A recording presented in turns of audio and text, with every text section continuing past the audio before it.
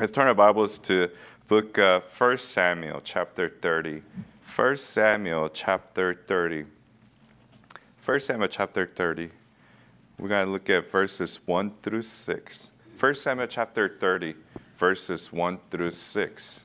The title of the message is, You Can Encourage Yourself in the Lord. Amen. You can encourage yourself in the Lord.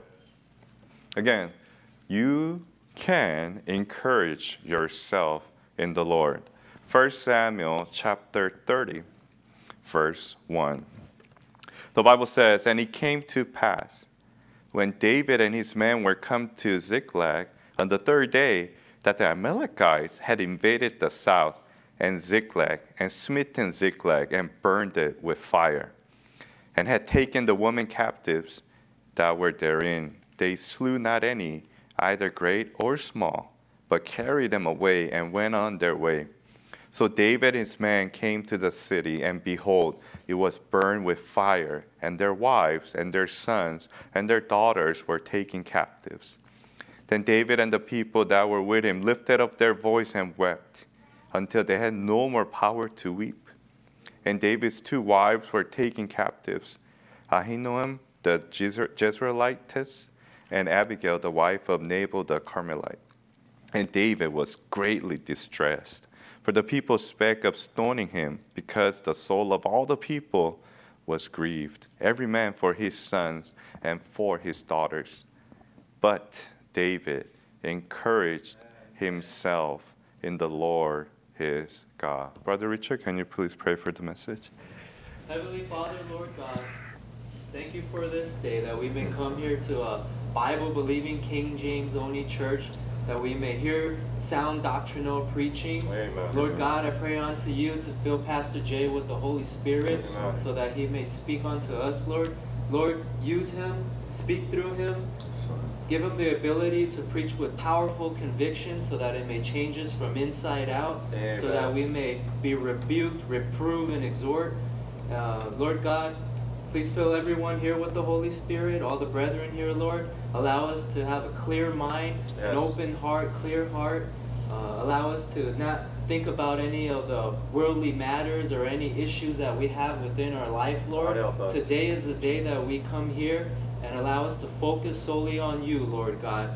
Thank you for dying on the cross and shedding your blood to atone for all of our sins, for we cannot do it on our own, Lord, for our righteousness are as filthy rags, Lord. Father God, I pray unto you to bless this service and protect us, Lord, from any spiritual attacks, Lord, or from any physical attacks. In Jesus Christ's name we pray. Amen. Amen. Amen. You can encourage yourself in the Lord. When you read this story, David is in a dire situation. You couldn't be in any worse situation than he is in right now. Those that made him king wanted to kill him now. People are saying, if you follow him, you'll die. Can you imagine? You and your men went out, you come back, your city is burning, your wives and your children are taken away captive. As a parent, can you imagine you come home and your children are gone? As a husband, you come home, your wife and your children are gone. And it's not they just went to a mall to get something. They didn't go to a supermarket run. They were taken away by your enemies. How would you feel? I mean, look at the verses. Look at verse 4. The Bible says, Then David and the people that were with him lifted up their voice and wept until they had no more power to weep. Have you ever been in that dire of a situation in your life? You had no more strength to weep anymore. All the tears that you had is gone. You can't cry anymore. I mean, that's how much of a sorrowful situation they were in. When you're going through such tragedy, when you're going through such difficulties in your life, that's when your characters get tested, that's when you and I know who you really are. Yes. When things are going good, when things are going well, when everything's rosy, you don't know who you are really. Right. Because everybody's the same. Everybody's jolly, everybody's happy, everybody loves each other when things are going well. However, when you lose your son, when you lose your daughter, when you lose your wife, when you lose your husband, when you lose your health, when you lose money, finances, when you lose everything, that's when you know and people around you know who you really are. Can you imagine the folks who said, I'm going to follow you until the end. Life or death, I'm going to follow you. But something happened in your life. I'm not going to follow you. It happened because of you, and I'm going to kill you for it. Man, that's where David was. I don't know about you, if you were ever in that situation, where the people that you trusted the most, where you knew that no matter what happens, you thought they were going to back you up, they're going to be that breastplate, they're going to be that shield for you, but turned against you because of the circumstances, because of whatever was happening. It happened a lot. In normal everyday life, in common people's life, it happens. People turn against each other, betrayal, everything. But it's happening within Bible-believing circles as well. You know what? I stand up for my pastor. I stand up for my pastor's wife. No matter what happens, I'm going to stick to our local church. But at the news of false rumor, you suddenly turn. Without even, doing your due diligence and research. Without even praying about it. Like, oh yeah, I never liked that man. I never liked that lady. I'm just going to go somewhere else. You know what? I always knew something was off about him, wrong about him.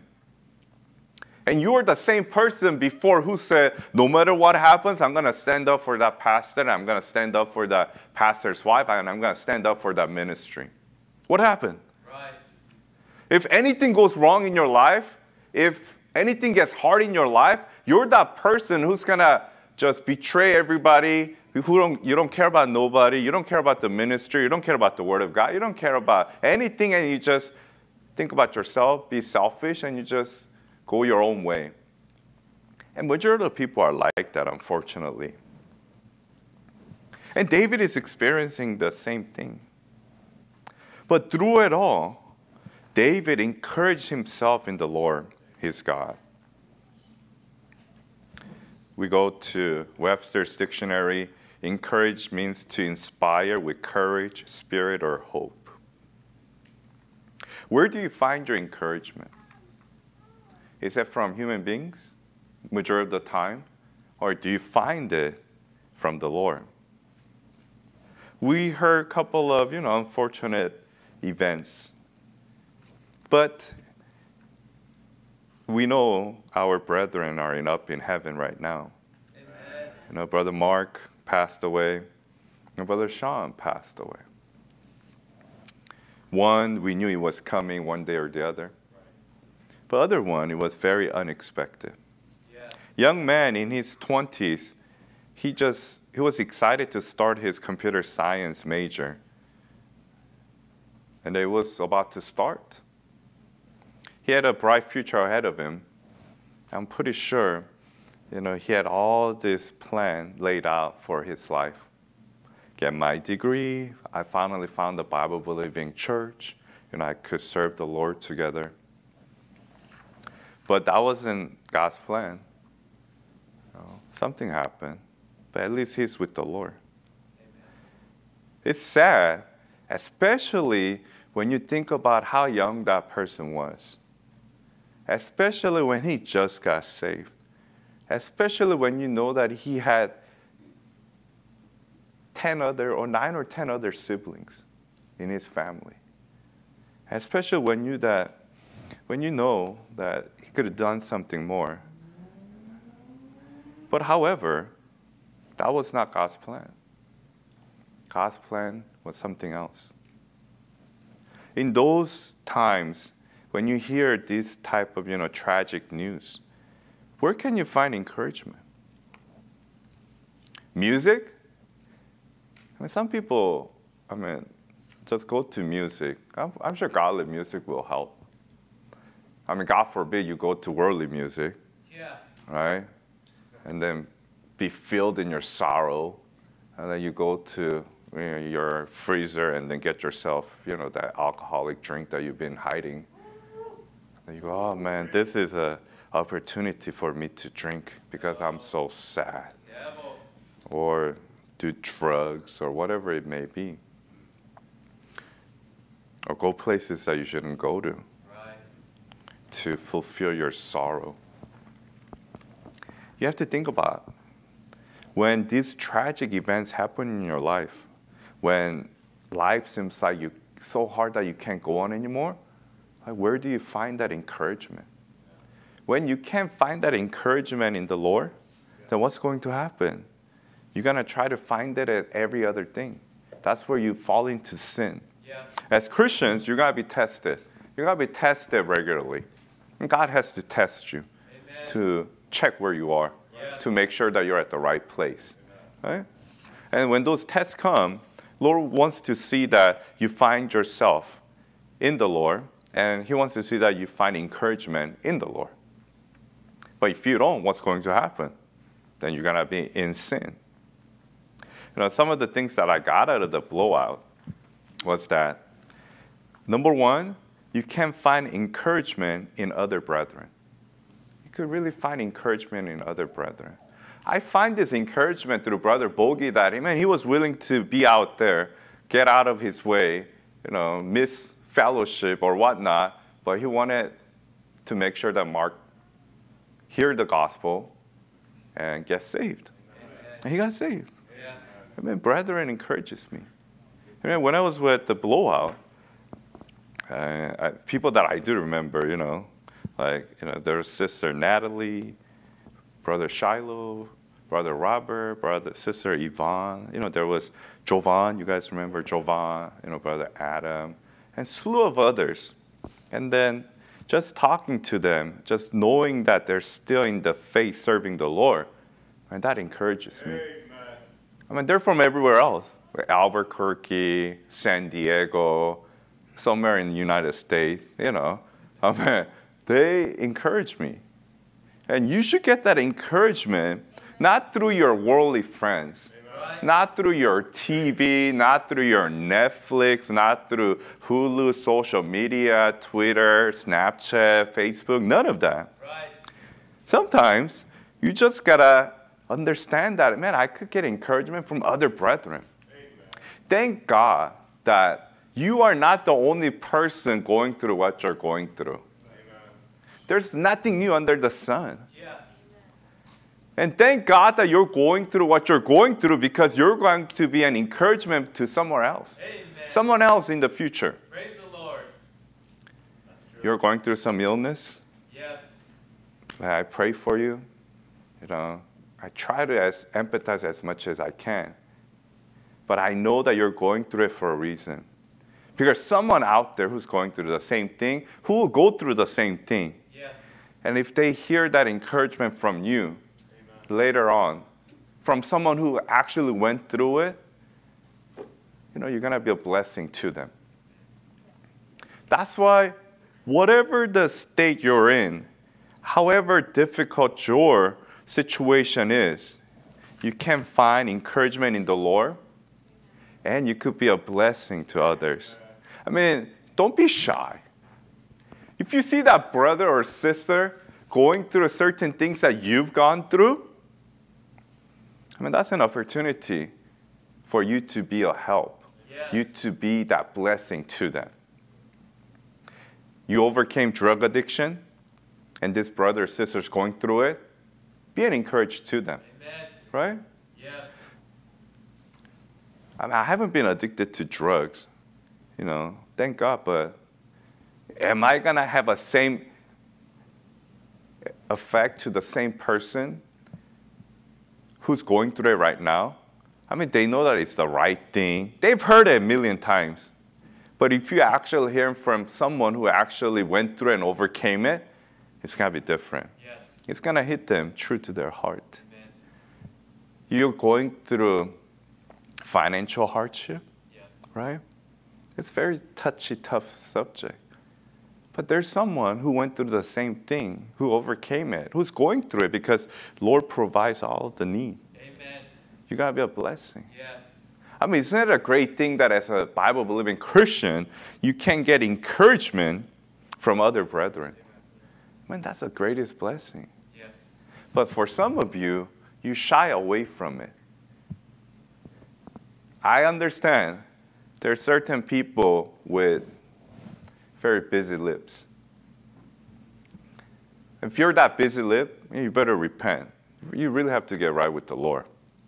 If you're that person, if you hear something from someone, you can't wait to tell other people, man, something's really wrong with you. Right. I mean, you're filled with the devil. Yes. I mean, you love to start gossip, rumor, whatever it is.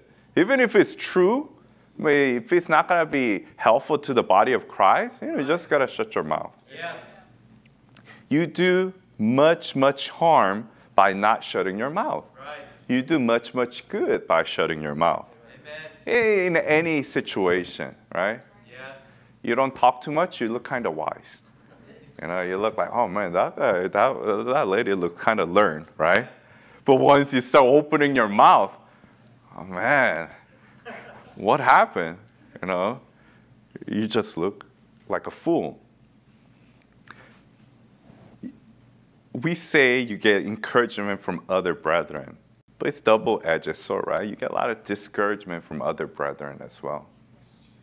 And you don't want to be that discouraging brethren. Right. It is very easy for you and I to just start talking about other person. Yes. Very easy, right? Sure is. Whether it's good or bad. But a lot of times it's bad stuff. And you wish that it stops between you and the person that you just talked to. Because you guys have tight lips. You know, you guys are like, you know, secret agents. You can't share anything. But you're not. You start sharing it with every single person that you meet. Isn't it amazing that you don't think about your own testimony, you don't think about the testimony of the local church and the ministry. You love to share things with other people outside of the church. Don't think that that's a good thing. Yes. You know what? You know, I don't share this stuff with the people inside the church. But man, your coworkers know everything, right? Your in-laws know everything. Like every single person that's not associated with our church knows everything. Oh, no. If you're not going to share with the person inside the church, Right. there's no reason for you to share with a person outside the church. Yes. Simple as that. Good. I mean, your tongue, like a fire, it's going to destroy things. Yes. You want to burn this church down? You want to close this church down? Use your tongue. That's how you do it. You start bad rumors. Oh yeah, so-and-so, you know. And a lot of times it involves pastors' wives. Yeah, pastor's wife, they're so strict, you know, they shouldn't be teaching kids like that, you know, blah, blah, blah, you know. I don't like how she dresses, I don't like how she does makeup, I don't like how she does anything, right? You know, blah, blah, blah, blah, blah, blah, blah, blah. And then, you know, and then the other goes, yeah, blah, blah, blah. And then suddenly you have a faction of church who has so many complaints towards pastor's wife. And what do you know? After time passes by, they're gone. They either get kicked out of the church or God deals with them, God judges them, or they're just disappearing. And a lot of times it's just start from that one single person. You don't want to be that person who starts or participate. Either way. If you hear any gossip or rumor, you know, if you have the ability, you know, you should just quench it. As gentlemen and ladylike you can, right? You know, would you please shut your mouth? You know, that is not helping the body of Christ. That is not good for the ministry. Yes. You know, I'll say, if you have anything bad to say about my pastors or pastor's wife, just go somewhere else. Go talk to the wall, right? Yes. Go talk to your toilet, right? After you've done your number 2, okay? That's how you are. You're like a dung, right? Many times, many times, when you go to a blowout like we went to, preachers, evangelists, they have, things that they like to talk about. And one of the things that they like to talk about is supporting your pastor and pastor's wife. Yes. Because it's been neglected subject. Because, I'm not going to go out of way and tell you guys, hey, support me and support my wife, I don't want to look like a politician, right? But however, other pastors and evangelists do that on your behalf. Why? Because it's very important. It's been so neglected. Because one of the brother Paul Ianello was preaching. There's a lot of people who wants to be on the pulpit, who wants to have that recognition. But there are very few laborers out there. Very few laborers, very few. Everybody wants to be recognized and everybody wants to be known. But there are very few who works behind the scenes, right? I mean, whether we have Jubilee, whether Pastor Jin's church have blowout, it doesn't happen just like that. There are a lot of people behind the scenes working who's never recognized, right? But they're encouragement to me because they do it willingly from the heart. They should be encouragement to you. We have brethren out there who doesn't care about recognition, who doesn't care about applause, who doesn't care about their name to be in other people's mouths as, on the pedestal somewhere. No, they just do it. Because they love the ministry, because they love the Lord, because they love the pastors, and because they love the pastor's wife. They just do it. And they're great encouragement. Those are people that you need to get encouragement from. Not from those who talk bad about others. Not from those who look down on other people. Not from those who only care about their education. Not from those who only care about their finances. Not from those who always tries to show off of something or some matter. Right. Not from those whose entire subject of the conversation is about someone else. Constantly. If you find encouragement from those people, then one day you'll be discouraged for sure. Yes. And one day you become that discouragement to other people. Can you imagine? David at this time was hearing from his man, just putting him down, putting him down, putting him down, putting him down, putting him down. You're a killer. You killed my wife. You killed my son. You killed my daughter. You're a killer, killer, killer. The people who says, I'm going to give my life to you. But he found encouragement in the Lord. But imagine if any one of those men came to David. David, no matter what happens, I lost my wife today, I lost my children today, but I know you're a man of God. I'm still going to follow you. If he even had one person like that, can you imagine how much of an encouragement for him? Yes. In the ministry, pastors and pastor wife, people don't look for money, right? We don't look for money. We don't look for seats to be filled. No, God does that, right? Yes. If there's only one person here that God puts here in this congregation for me to preach, I'm going to go on. Amen. I'm still going to be same happy, jolly, or, grateful person, whether there's one person here, whether there's 100 person here, or 1,000 or million, because it's up to God. I don't care if you tithe dollar or if you tithe million. That's not going to sway me in how I treat you. Yes. No. What will be a biggest encouragement to preachers are people who are faithful no matter what. Amen. To the ministry and the preacher. Yes. That's why it was a great encouragement for me to see when we were up there in Berkeley how faithful those brethren were to Pastor Gene. He's a busy man. He's always somewhere else. Everybody wants to talk to him. Everybody wants him to preach somewhere, teach. How would his church run without faithful men behind him? And that's encouragement. How can our church run without faithful men behind me? But I'm glad, I thank God that God has given this local church faithful men and women who will serve the Lord without thinking about the stature, without thinking about anything else except having the heart to serve the Lord. Amen. That's all you want. Yes. And through that, you could get encouragement. That's where, when you know that I can get encouragement from that brother, that sister, you look beyond their faults. Because everybody makes mistakes. Yes. If I were to make mistake A, they're going to make mistake B, and everybody makes mistake C, D, Z's, and F's, then you have compassion towards each other.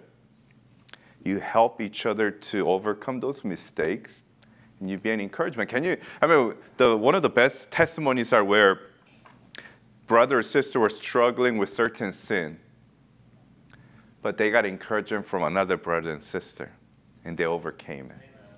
And that's an encouragement. Praise the Lord. Because what you're going through right now, someone else is going through exactly the same thing or have gone through it. Yes. And you could know that you could overcome it. Obviously, of course, in the Lord. Yes. Right? But God has put people around you. Thank you, Lord. So that you could get encouragement from them. Yes. Do not neglect it. And as much as many people are introvert, you don't have to be in body of Christ. Because they're part of your body. I mean, as much as, I don't want to see my toe, am I not going to see my toe forever? No, I have to see my toe and I have to wash it. Yes. Right? Yes. Same thing as other parts of your body. You're going to eventually see the brethren. You're going to eventually talk to the brethren, right? Then be an encouragement to each other. The last thing is, right, you mention someone's name, and your face drops, right? Your expression drops, right? Oh, that brother again. Oh, that sister again, right? And it doesn't happen overnight. It's progressive. Right. Progressive. So you have to understand whether you're encouragement or discouragement to brethren. Let's think about it. If someone hears your name and first expression that they do is like, a big sigh, or like, they have to look away, or, they start frowning, or suddenly you guys are having joyful conversation, but smiles just disappear, and then there's something wrong. Yes. Then whether it's you, whether it's me, we have to get right with the Lord. Amen. Don't be naive. Right? Brother knows, first preaching of the blowout, he said, consider thyself. Right. A lot of people consider other people. Right. You have an issue. You have an issue. Right? But they never look at themselves, especially preachers, right? Because you're leading the flock and stuff. So it includes every single person. Amen. Then you have to look at yourself. Am I an encouragement to other brethren? Or am I a discouragement? Say, I'll pick on you, Brother Richard. Right. You hear Brother Richard, right? What comes to your head? Or is it, don't answer, okay? I know someone's going to shout out, right? Is he an encouragement to you or discouragement to you, right? Or you don't even care, Since she's sitting next to you, Sister Tracy, right? I mean, is she an encouragement to you or discouragement to you? Right? Be honest about it. Yes. When someone hears your name, what do you think they think? I mean, if there's a one-off over there, forget about them, right? You always are going to have a hater somewhere. Yes. Man, Jesus Christ had many, many haters, Oh, yeah. but he had a lot of followers as well. Amen. Dr. Ackerman had many, many followers, but he has countless haters out there. Same thing with Dr. Jin Kim. A lot of followers, but a lot of haters out there. So it's a given. Right. Someone's going to hate you. So don't be sad, okay, everybody? All right. Because someone's going to hate you for sure. Especially if you preach the truth and if you try to live right for the Word of God, if you stand up for King James Bible, someone's going to hate you, and it's a good thing. Yea, all that will live godly in Christ Jesus shall suffer persecution. So you want to suffer some type of persecution for the Lord because you're living godly. Yes. So that's a given. But when it comes to, say our local church or your local church, wherever you are you an encouragement? Do you consider yourself? You always have to check on yourself. I have to check myself. I mean, when hearing this preaching or when I'm preaching, it's not for anybody else. It's for me. Pastor Jin Kim was preaching, it's not about your desire, it's about your needs. We all need encouragement. Yes. We all need to be an encouragement to others. Amen. Like I said, it's not a desire. I need to be an encouragement to her, Yes. to him, and everybody else. Everybody could say, my desire is to be an encouragement to others, but your desire changes. Right. Desire is something like vapor, it just changes. Yes. No action. But need is something that's permanent and should be permanent. Yes. I mean, do you want to be an encouragement to other brothers and sisters in Christ? Yes. Or do you not? Then you consider yourself and check yourself. If there's some sins in your life you have to get right with the Lord with, then get right with the Lord. Yes. Just repent and get right. I wonder if we were David's men when there was destruction of Ziklag, how many of us would have stood for David? How many? No matter what. Even if you lose your wife, you lose your children, would you still stand up for a man of God? I mean, as you read the story, everything's recovered. Lord restores everything. Yes. Right? Amen. How many of you, the men, do you think were kind of ashamed in front of David? Especially people who's close to the ministry. Yeah. They're the one who betrays the most, right? Like your right-hand man, so-called, right? And they're the one who's most vocal, like Aaron and Miriam. They're like, you know what, he's no good anymore. Put that preacher down, right? Man, the wife, no more, man. Get rid of her, right? We need to have a vote. We need to have a new leader in the church, right? And they never want to be that person a lot of times, right? They're too scared. They're chicken, right? They're cowards. Like, I can't do it, I'm not going to do it, but, I just don't think that he could do it or she should do it, right? It's just not me either, not me or my wife or my family, right? But let's choose someone else. So they never want the responsibility or accountability. Don't ever be that person. Yes. Where you never take accountability and responsibility for yourself and always trying to blame it on others. Right. Man, that's very, very sleek devil way to influence people. Right. Just be yourself, or just be a man, right? Or be a woman. Yes. Just stand up for it. You don't like me? Say you don't like me. Don't be like, you know what, I think that brother or sister don't like you, Pastor. I heard from somebody. Who? Well, those people over there, right? I think you should watch out. And then translation, I hate you. But I'm not going to say it outwardly, so I'm just going to use other people to tell you, right? We're not dumb. We might look dumb sometimes, but we're not that dumb. God gives us wisdom to see through some people. Praise the Lord. Then, as we go back to David, he found encouragement in the Lord his God. Don't you think it would have been a more and more of a blessing if he found encouragement in other brethren he Yes. had. In this ministry, it's tough ministry. Yeah, I had 5 other points, but time goes by very fast. There are going to be ups and downs in this Bible-believing ministry. Yes. Some people will hurt you. That's given. Yes. It's a human problem. Yes. Until you go to heaven, until the day of the rapture, Amen. someone's going to disappoint you, and someone's going to hurt you directly or indirectly through their family or whatnot. Yes. You have to have compassion. You have to know that you could be that person. As in, I'm that person hurting other people, other brethren. I have to always watch myself, get right with the Lord, judge myself. I mean, that's very, very significant. You need to judge yourself on a daily basis. Amen. You have to. Yes. As Brother Noel said, and Dr. Ruckman said, and every Bible-believing preacher said, you can't commit any sin Yes. that a human being can commit. True. You can. Just because you're saved doesn't mean that you can't go out there and kill. Right. You can't go out there and rob somebody. You can't go out there and, do all this horrible stuff. Yes.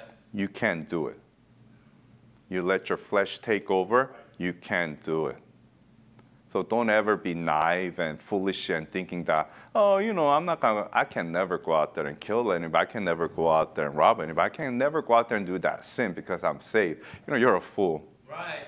You can't do it today. Yes. You can't do it right outside the door. True. So what does that mean? You and I are very weak. Yes. We have to constantly judge ourselves and get right with the Lord. Amen. When you do that, and when you're actually at that state, then you could be an encouragement. Yes. Clean up yourself first before you think that you're encouragement to others. Amen. Right? Don't expect others to be an encouragement to you before you clean up yourself. Yes. Right? When you're always stinky and dirty, even though people give you perfume and scent, it's only gonna mix and then those scent disappears and you're still gonna stink. Right. Yeah. So you want to be an encouragement, you clean up yourself first. And at the end of the day, in conclusion, we have free will to find encouragement in the Lord. Yes. Unlike Calvinists out there, where everything's given to you, right? And you don't even have a free choice. You don't have a choice to find encouragement in the Lord. Yeah. We're none of that, right? Amen. We actually had free will to accept Christ and we got saved. And we actually have the free will Yes. to find encouragement in our Lord and Savior, Amen. Jesus Christ. Then Yes. find that encouragement in the Lord. Amen. Whatever situation you're going through. And it's common, nothing under the sun. Health issues, financial issues, relationship issues, right? And few others. You can find encouragement in the Lord. Go to the Lord. Your loved ones are hating on you, go to the Lord. Co-workers are hating on you, go to the Lord. Yes. World is hating on you, go to the Lord. Amen. And just like David, you can find encouragement in the Lord. And that's a great testimony to me. Sure is. Would that be your testimony where no matter what the situation, no matter how hard it is, I can always encourage myself in the Lord, my God. Let's pray.